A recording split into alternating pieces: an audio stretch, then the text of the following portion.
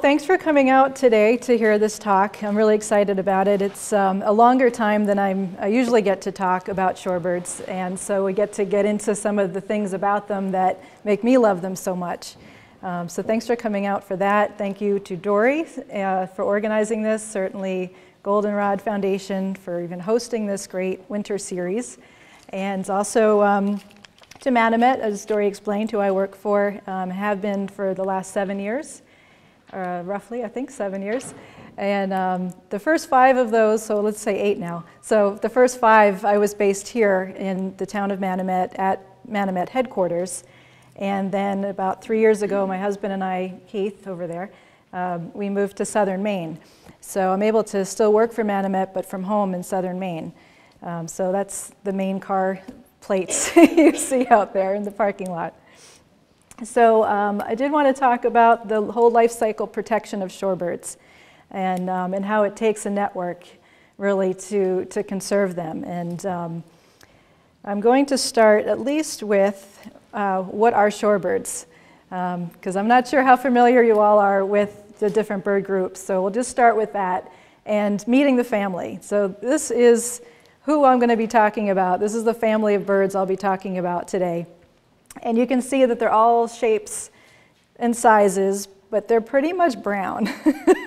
So I was obviously a birder for a long time, but not particularly into shorebirds when I first started working for Manomet in their shorebird program. And thankfully that was not a showstopper because of my willingness to learn. But this is a lot of what they look like out there. They all look very similar. A lot of the similar colors and movements, and it's one of the more challenging groups of birds, I think, to get to know and to tell apart. So I love this picture because this is taken at an education site down in South Carolina, and they just made it so much easier for all of us. Just line them up. I wish they would do that when they're on the beach. It would make it so much easier, but this is a really neat example of the breadth of variety in shorebirds, although they still retain a fairly similar look. So all the way on the right, you see the leaf sandpipers and western sandpipers moving left. Sort of in the middle of the group, you have the red knot and the ruddy turnstone. Moving further to the left, there's that one that stands out, that American oystercatcher.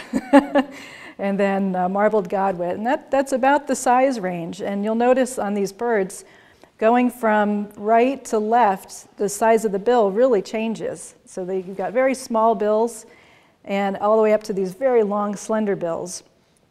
And right there, that's going to dictate pretty much where they're going to find their food, whether they're going to just be pecking at the surface or just a little bit into the surface to find food, or much longer bills, they can probe much farther down into the soil. So they're going to be very specific to what habitats they need and what kind of food that they go after. Similarly, their legs have different lengths, so it dictates the depth of water that they can tolerate, because none of these birds float. So they're water birds, but they don't float, with the one exception of the phalarope. Some of you birders would know the phalaropes, and they are the only shorebird that I know of that floats, at least in this hemisphere. So, so leg length is really important as far as what you can tolerate going in and out of different water bodies. And as I mentioned, this is just a neat graphic of the kind of food that they can go after given their bill length and the different strategies that they can have. And if you look on the one second in from the right, the godwit, that looks like a very stiff bill, but it is so flexible at the tip that it's actually able to open it up and move around and actually probe to find food. So it's not this hard, rigid bill like I think most of us think of them as. So let's talk a little bit about their habitats. This is really important as far as their conservation goes. Up in the upper left corner, there is a bird in there. It's a rock sandpiper taken in Alaska on the tundra. So blending into your environment is really important when you're any bird really, but particularly shorebirds. And moving down, we're very used to seeing them along the coastline and running in and out of the waves, and that's a sanderling there. And then our American oyster catcher in the bottom left. I kind of joked, I don't know where they would blend in. Maybe an old subway station with that black and white tile, I don't know, but they're sort of the clowns of the group. And then in the right corner, lower down, we have the buff-breasted sandpiper. That's part of a group of sandpipers. We really call them grass pipers because they'll migrate through the interior of the continent, and they go into these grassy areas, low grass, edges of wetlands, so that's another consideration for conservation. They're not all at the coast. And then the upper right is just this beautiful aerial view of the Yukon Delta in Alaska, where a lot of these birds are going to breed. And that's just really typical shorebird habitats that we work with. So this slide is in Spanish, but I just love the graphic in the middle. It just so sums up all the different strategies that these birds are using as they migrate, because shorebirds are migratory and kind of crossing the continent. They might stay there, some might continue on, cross back over. I mean, they're fairly faithful to flyways, but we are finding some that are doing some fairly wonky routes. It's really fascinating. And there's some that adopt a shorter migration strategy. So they're doing small hops or maybe not going as far. But they are one of the most mobile and long-distance migrants of animals on the planet. And they're doing this to be moving between normally their northern breeding grounds, and then they're migrating basically over however long it takes them for their species to get to warmer southern grounds to do their wintering. And so today, as we're talking, we're going to be moving throughout the continent, throughout the hemisphere with these birds. So where do we start? How about here? Right in Massachusetts here. Upper north is the Great Marsh. And further south on the Cape, we have the Manomet National Wildlife Refuge. And I'll explain a couple of things that are in this slide later. If you focus your attention to that white circle in the middle, that's roughly the Plymouth Beach area and Duxbury Beach and that whole system. So that beach is so important for so many species. There's sanderlings, semi-palmated sandpipers, the piping plovers here, red knot, certainly, ruddy turnstone. Those oyster catchers are here, the whimbrel, but I'm sure you're not seeing too many of them here now. So where do they go? Here we are, it's late February in New England. Where are these birds going? And that's been a question for scientists for decades. And I just wanted to share some of the amazing information that's been coming out of work that scientists at Manomet have been doing in partnership with scientists in Canada and all throughout the Latin America as well, to find out just where are these birds going. So in the large picture there, that's the whimbrel, one of the larger of the shorebirds, that's capable of carrying a satellite tracker on its back. So we have Brad Wynn at Manomet, he's part of the Shorebird Recovery Program.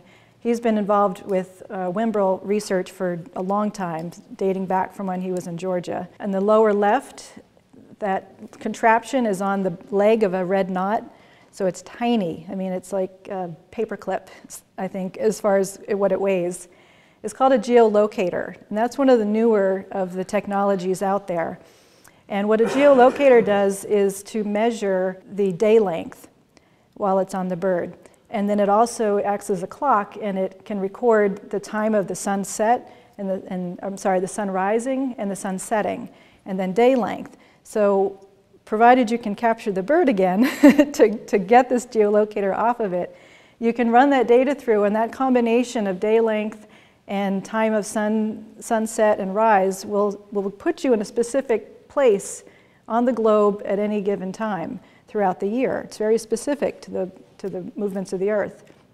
Well, specific to about 100 kilometers, which is fairly, we'll take that. And then to the right of that are the flags and the bands, and that's really the where it all started, with putting bands on legs of shorebirds and flags.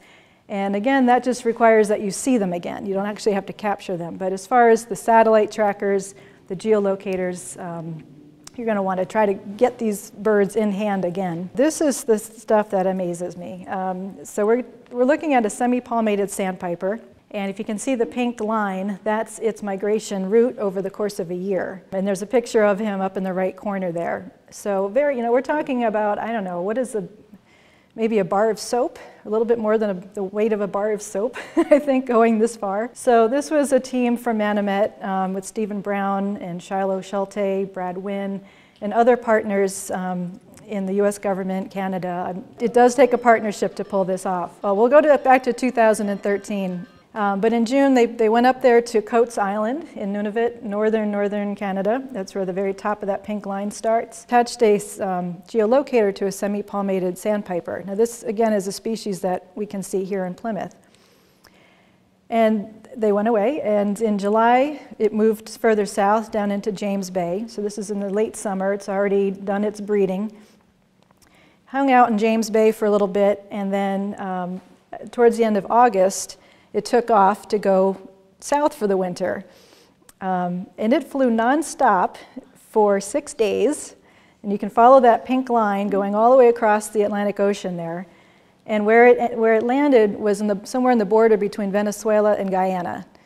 So 3,300 miles later, 6 days later, nonstop, it lands there.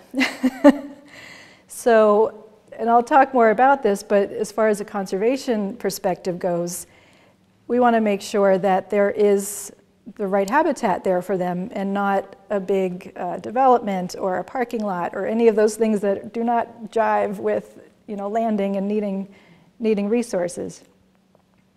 So that was at the end of August. September, it just made a casual trip of maybe 11 days. Took its time to get over to northern Brazil. And that's where the line goes to the far right. And it stayed there for the winter. So Thanksgiving, Christmas, spent it down in Brazil. And then come the following spring in May, early May, it feels the urge to go back up north again. This time it takes a much more scenic route. It stops in Cuba, Florida, Georgia, North Carolina. And so this maybe in 3 weeks' time, 2.5, 3 weeks' time, it goes from Brazil up to Delaware Bay in New Jersey and Delaware. And that's a very important site for a lot of shorebirds who come through there, and they just, by the time they get there, obviously, they're pretty emaciated, so they need all the resources there to fatten up again and be able to continue on their journey. So this one did it, and by early June was back in James Bay. And then by June 11th, a week later or so, was back home on Coates Island and ready to do it all over again. So this just blew us away. Similar with the Whimbrel, there's several of them out there that are tagged with satellite trackers. We're going to look at Pastel. He was tagged in Altamaha River Delta in Georgia in April. And this goes back to 2012, but he's actually been doing this for about 3.5 years. So he's really established quite a pattern. So in April, he's in Georgia. In May, he flies 2,000 miles nonstop up to Hudson Bay, so very far up north where those orange circles are.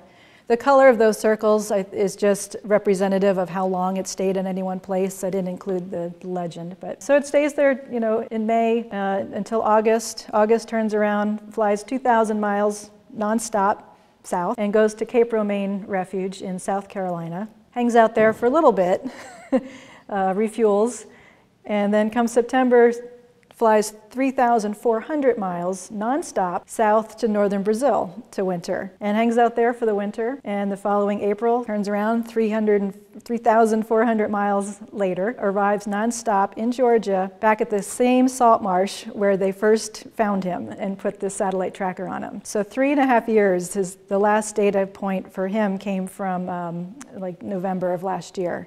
So it's possible that the battery is given out at that point. Amazing, close to an 11,000 mile round trip per year to be doing this. And they've taught us a lot about site fidelity. Some birds are going back right to the same, within feet of where they had their nest the previous year or where they've staged before. So the fidelity of these birds going to these places in the earth is just incredible. And that's another really key thing to know when we're talking about conserving them. and knowing where they're going and that it's consistent.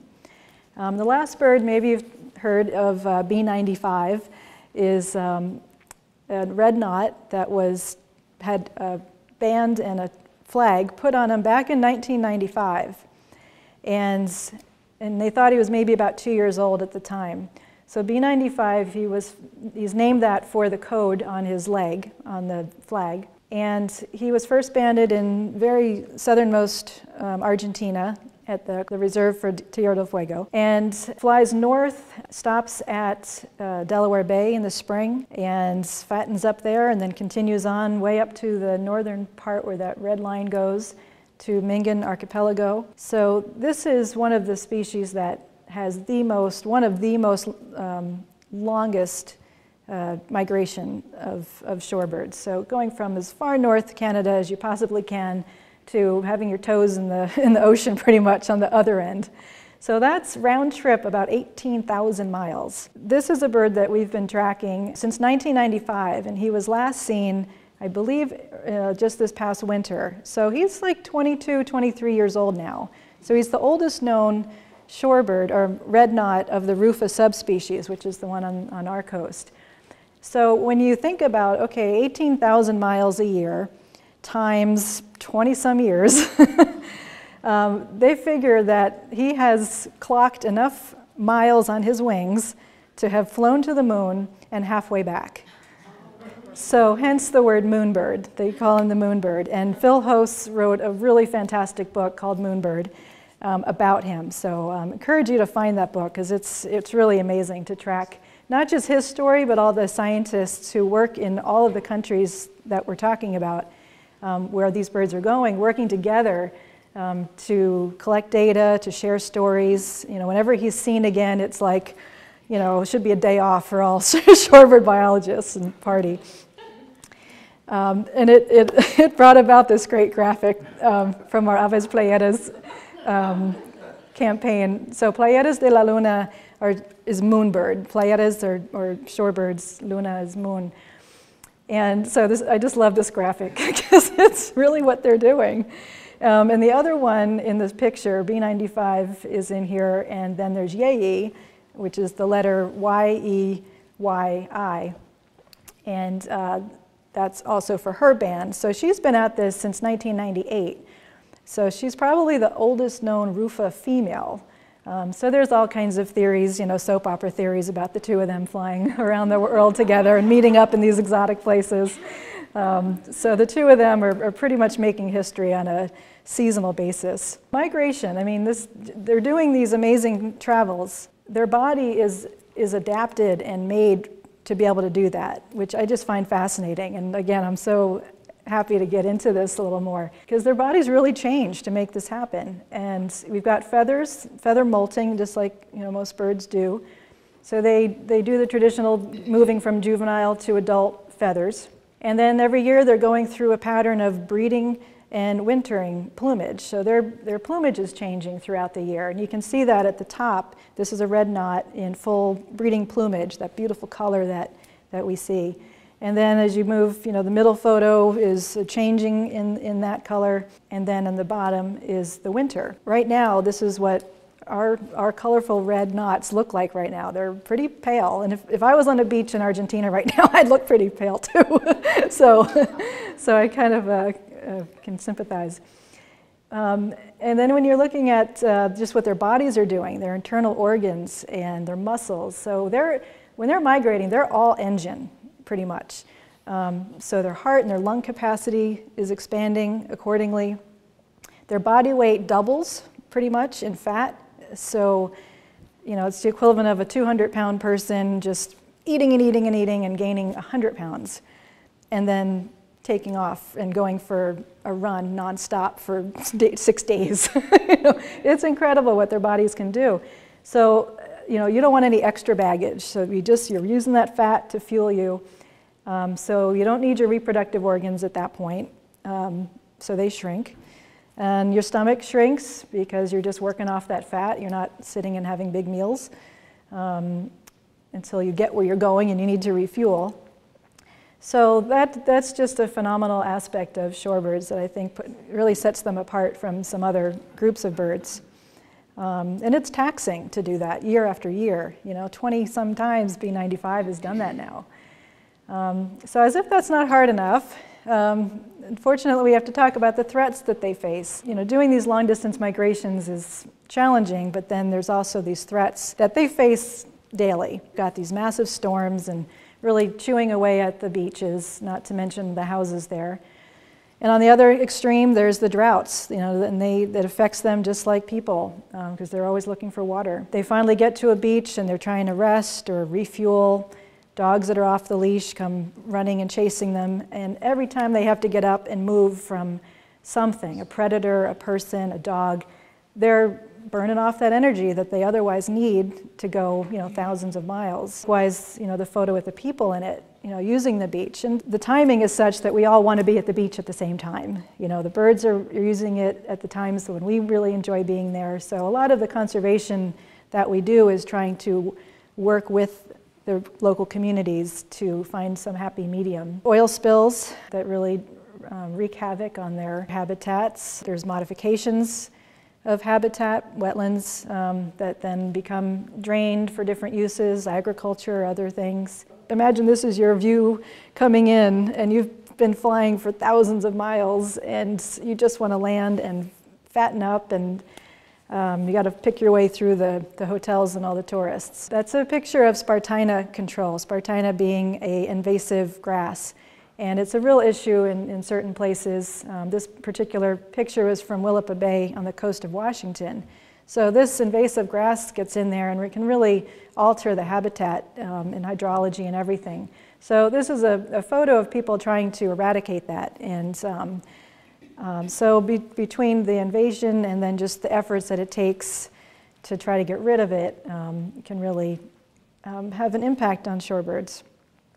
So what to do? If I could make it so there's, big lights coming out of the slide, I would.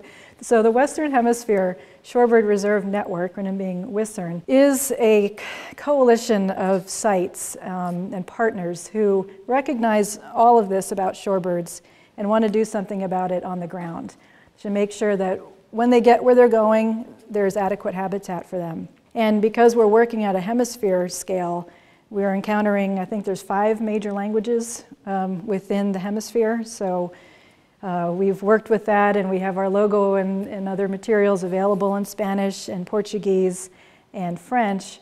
Dutch is another one, but we're not there yet, because in Suriname is Dutch speaking. This network came about in 1985, because prior to that, shorebird scientists were noticing that the species populations are really declining, since about the levels that they were in the 70s and earlier. And it was really the vision of certainly Brian Harrington at Manomet and his colleagues in Canada, Mexico, Brazil, Argentina over the years, and just being able to communicate and talking about what they're seeing and the declines in the numbers of birds that normally were coming to some of these key places. So as our previous director of the network, Charles Duncan, would often remind us, that back in that time there were no cell phones, there were no email, there was really no internet to speak of. So these scientists are working together by just faxing letters back and forth. I think the fax was the big breakthrough.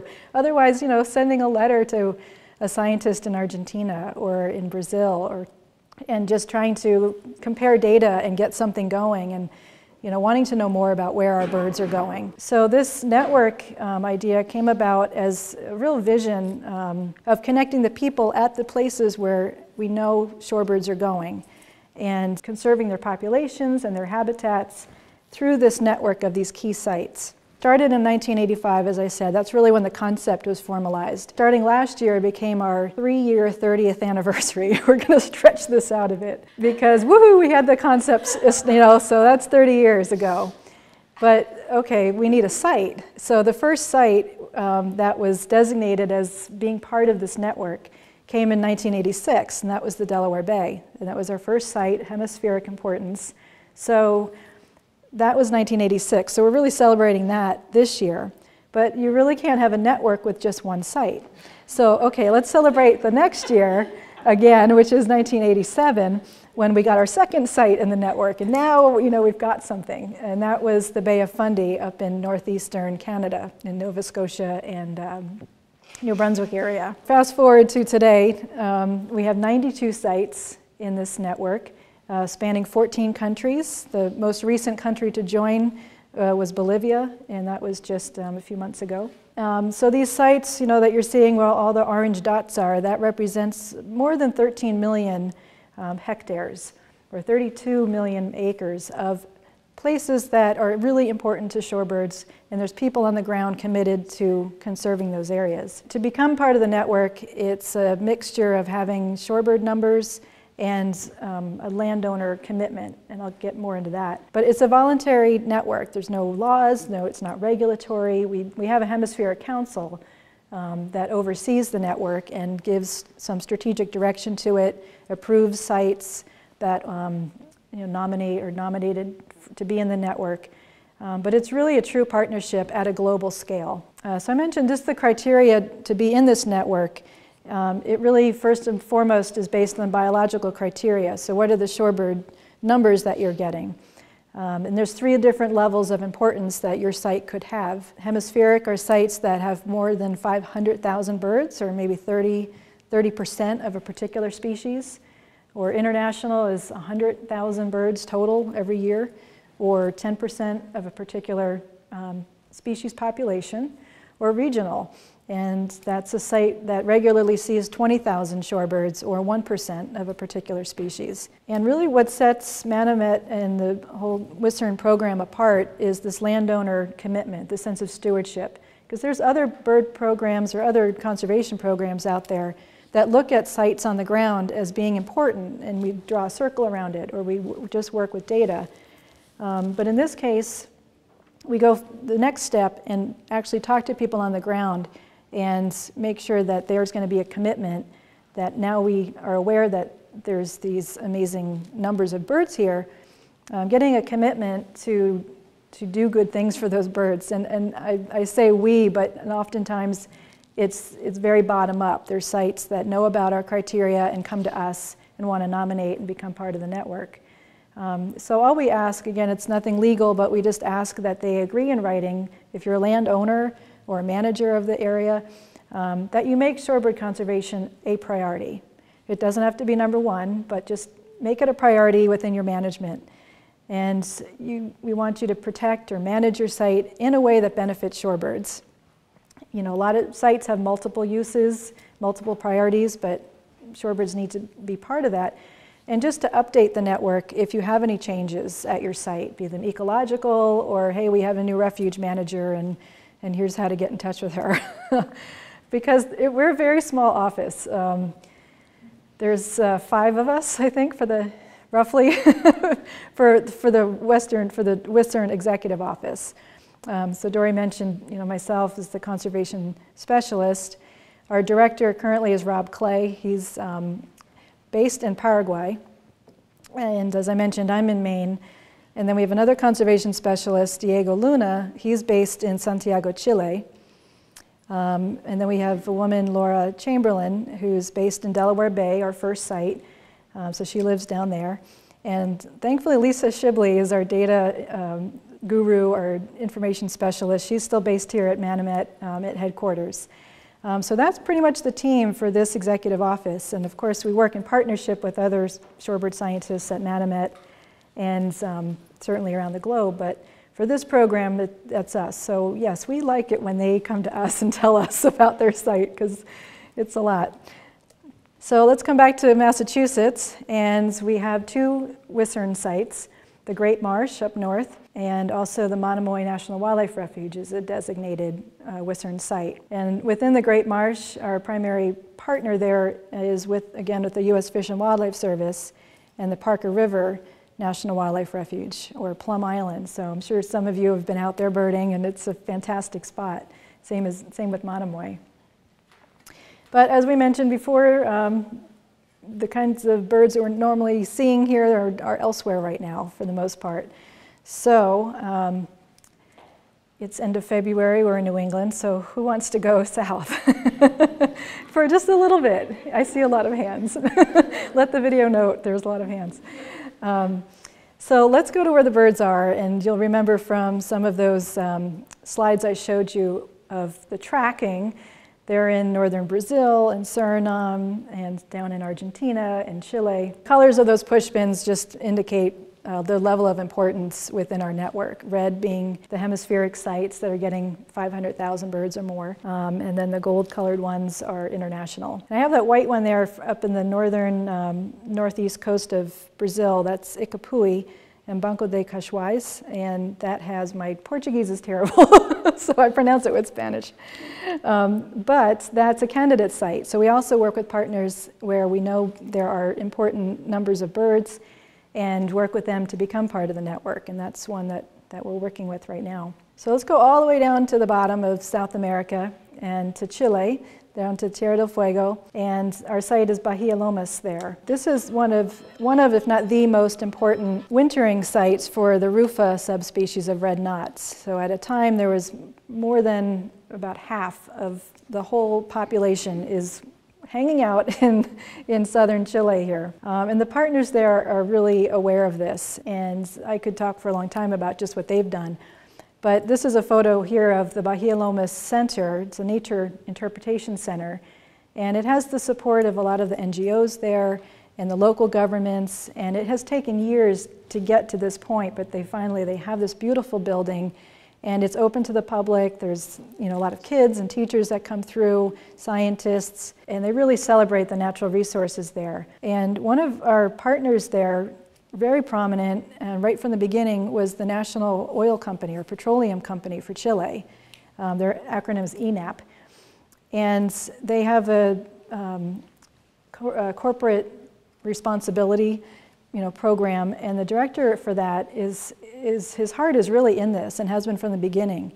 And when we were first working with them, he just remarked at being the place where all of these birds are going, to the point where they had like an oil platform that was very close to a very sensitive area for shorebirds, so they shut it down. We're not going to use that one. Okay. And that's just been the tone, and they've been so generous with all of their resources, and they have been able to donate hours in their helicopter to shorebird scientists, because that's so expensive to try to get up in the air and do surveys. So they've been working with our scientists, ones from Canada, and allowing and being part of that process. And I love this quote from the director of their corporate responsibility. He feels we have a responsibility to safeguard the quality of habitat for these shorebirds that fly more than 15,000 kilometers to be on our soil. So maybe it's a cultural thing, but they have just such the sense of hospitality for these birds being there. And the same is true in Argentina. Again, very close to the bottom of the continent there, at the Atlantic Coast Reserve. And there, the mayor of the city of Rio Grande had a similar reaction in finding out just all of these birds that are coming there. There's Hudsonian godwits, are also, 42% of the global population is hanging out there for the winter. They also have a significant amount of red knots. And in learning about this and finding out, he just felt that, these birds are flying how far to spend the winter in my town? Like, we need to make sure they're feeling welcome. And, I think if he could tuck them in at night, he would. Like, he just has this really wonderful sense of hospitality and stewardship towards them that, you wish could fill the hearts of every decision maker and politician out there. So here in this reserve, he has been just a wonderful partner, at the local government level, but of course there's a team of NGOs and other universities that are part of this, and they have a visitor center as well, education center for kids. It took a long time to get there, but they did it. And in that picture is Patricia Gonzalez from Argentina. She's an amazing shorebird scientist. And she was able to present the mayor with a certificate for the 20th anniversary of this site being in the Whistler network. So it's been a site for a long time, but it just depends on kind of who's in power at the time and their conservation ethic, and we're really lucky to have him. And again, in the similar areas, the Rio Cachegos estuary. Further north, the Bahia de San Antonio is another site where just incredibly important for red knots, sandpipers, Hudsonian godwits. They're spending the winter there.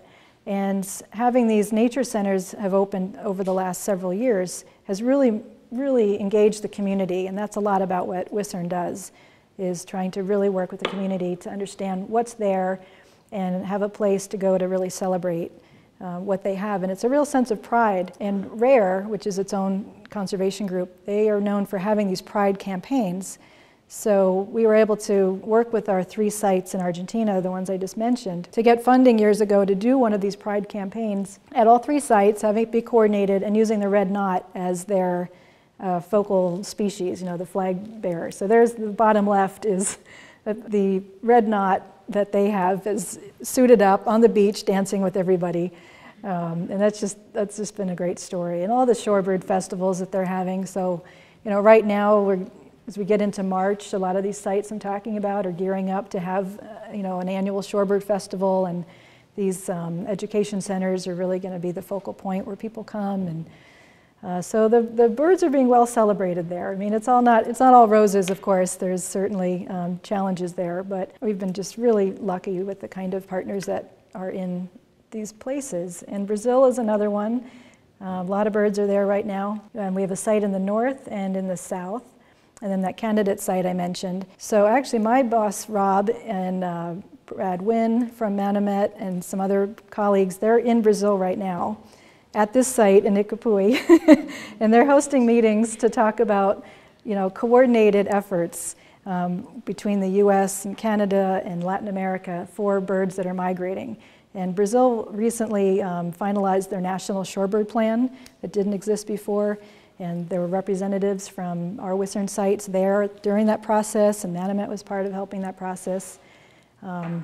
So, they're all there right now to just keep at it, keep continuing that. And I said, no, I don't want to go. I have a speaking engagement in Plymouth, and I want to talk about that.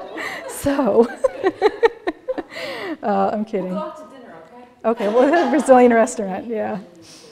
But one place I did get to go, which was really amazing, was Suriname in northern South America. And we have 3 sites there, Copenhague, Biggie, Pan, and Wia Wia. And that's where they're predominantly Dutch speaking. I do not speak Dutch. I don't speak Portuguese, which is why in the picture above it, there's another one of our partners who's based in Brazil, Juliana, who was able to coordinate the meeting that she was doing a site assessment for that site and just understanding what the health is of the site and what the threats are. So that's another thing that I do as a conservation specialist, is to work with sites and do assessments of the whole area, kind of a snapshot. Where are we? What's the condition of the site for shorebirds? Not just ecologically, but politically. And what are the social conditions here? What are the threats? What are some of the actions needed? So Juliana was able to do that kind of an assessment for us in Portuguese. So we really would be nowhere if not for partners like that. I don't speak Dutch, but I went to Suriname, and luckily there's bilingual folks there, and did this assessment for them as well. And their hunting is still an issue. Law enforcement is a really, really big issue there. And you find that here too, where you have these amazing areas, vast areas, and maybe just a handful of people to enforce the laws against cutting down trees or taking birds or, you name it. So I talked with some of the wardens there, the game wardens, the protectors of the park, and we were talking about things that they need to improve conservation. And one thing was a boat. I was like, okay, I just wrote down boat. And they said, well, a boat complete. Like, okay, can someone translate? With a motor. So, okay, so I mean, that's like opens up a whole new world of need. And, having the moped, but when you hear that there's some illegal activity going on in some far reaches of the park, we don't have any gasoline for our moped right now. So we can't go and pursue that. So, they have to really pick and choose what they can go after. So, as far as resources go, it's very tight. So when you look at some of the things that have been able to happen and materialize on the ground, it's usually with very few people, incredibly dedicated, and working on a shoestring budget. So we really applaud all of our partners. But I could say that really about any site, because I have yet to find a site that feels we're good, we have enough people, we have enough money, we're good. So this full life cycle conservation is sort of the heart of this talk. And I've mentioned a few things already that WISRN and part of this network are doing, and the site assessment tool and the workshops. That really gives a good amount of information to people at sites, but I'll also use them to look at the network and what are some of the trends that we're seeing? Are there regional issues? Or maybe this site has something in common with another site over a particular threat. They would never talk to each other if not for some body that is sort of maybe 30,000 feet up and being able to coordinate. So it's been a really unique role for our executive office to be able to do these kinds of things and on the ground, but also connecting at that larger network level. And good governance is a workshop that my colleague Diego in Chile does, really looking at bringing all the players together, from media to local decision makers to the managers on the ground, and looking at the processes by which they govern at a site and making it as transparent as possible, and knowing that the left hand knows what the right hand is doing and actually coordinating on this management. It's called a good governance workshop. And there's larger flyway-wide initiatives going on, and I mentioned that certain colleagues are in Brazil now working underneath the Atlantic Flyway Shorebird initiative. And that's just as many partners as I could probably name in 5 minutes. And a huge coalition of people that are working together to think about birds and conservation at that flyway scale. There's a similar one going on in the Pacific coast. And there's one particularly for Arctic migratory birds and their needs. And I mentioned Stephen Brown. He's the director of our Shorebird recovery program. And for years he has done amazing work with partners again to have the Arctic Shorebird demographic network. And I've been talking about flyways, but they're looking across the whole Arctic and all of the breeding grounds and for all the different species, and trying to figure out, are there limiting factors? Are there things that are affecting birds on the breeding grounds that have something to do with the declining populations we're seeing elsewhere? Because if there's not a good survival rate of the young, that has a domino effect. And we have the recovery plans as well for a lot of these different species, or business conservation plans as we've been moving into, to really think about, you put this much funding into a project and we want to see a certain return on it, and that is in terms of the numbers of birds. And the American oyster catcher, that's a presentation unto itself by my colleague Shiloh Schulte, who's our recovery coordinator for that species. He was tasked with increasing the increasing the population 30% over 10 years, and we're at 10% higher. So those measures are working, but it takes a lot of investment. And we have this, like I said, the species conservation plans for 21 of the species now, and that just talks about everything that we know about that species to date, where it's going, what its needs are, and here's the action items maybe for the next 10 years or so. We try to keep it somewhat manageable. Here's the things that really need to happen in the next so many years to make a difference for this bird, given what it's going through. So all that to say that throughout this whole network, we just have a lot of people on the ground who are just dedicated to working together at these sites and at a flyway scale to try to protect these birds at every point in their life cycle, because they're always on the move. And I'll just end with this little gem. This was from one of our newer sites in Argentina, Laguna de Pozuelos, a higher Andean site. And these wings are part of an outreach program from our partners in Chile that has now spread into Argentina and is even with us here in Plymouth. So we have that banner with the wings on it. We'll have it in the back. And part of this campaign, we are all shorebirds, or todos somos aves playeras, is to just say that, you know, we're all part of the flock, and what happens with shorebirds affects our lives too in some way, either just aesthetically, spiritually, economically, you name it. We're all connected, and so there's a real movement out there to join the flock, and so people have been taking their pictures in front of these wings for a while now, and there's a whole collection of them. But she just sort of really hit my heart, so wanted to end with her. And like I mentioned, we have the wings here, and if you'd like to have your picture taken in front of the wings, we can do that. And then to take home with you, or to give to friends, I made little versions of it. So here's the wings, and I'll put it here so the video can see it. And all you need to do, we've got them right up here, just put a piece of tape across to keep it in place, and then you can put a little smiley face on the tape if you don't want to put it on your actual skin. And we can take your picture that way too. And just take this home and know that you're part of the flock.